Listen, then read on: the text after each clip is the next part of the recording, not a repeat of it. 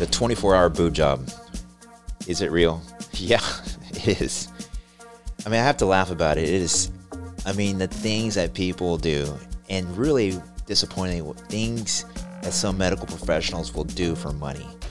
What can I say? It's really, really unfortunate that medical professionals are doing that for money. But the whole idea of it is that you want to look a little bit fuller for that night out. And so you go see this person who gives you this 24-hour boob job, and what they're doing is basically pumping your soft tissue of your breast full of water.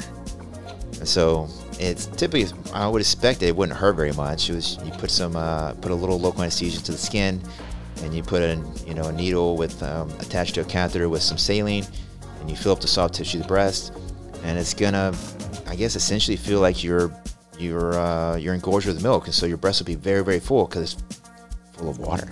And so you get this incredible soft tissue enhancement. You probably get a little more cleavage, a lot more fullness, and your breast will be tight and firm. And so it's not going to be permanent. It'll probably last less than 24 hours, to be all honest. That's if that.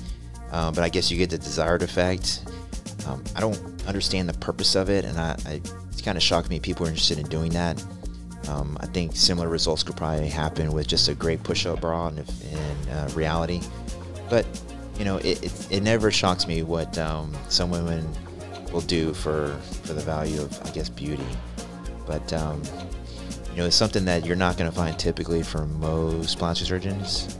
So make sure, and if you're interested in doing that, there's someone who will be.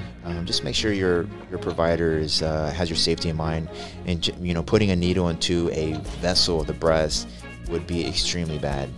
So just be cautious of that, and understand the limitations of what you should expect. It's not going to be permanent. So anyway, interesting topic. Hope you learned something, and stay tuned for more.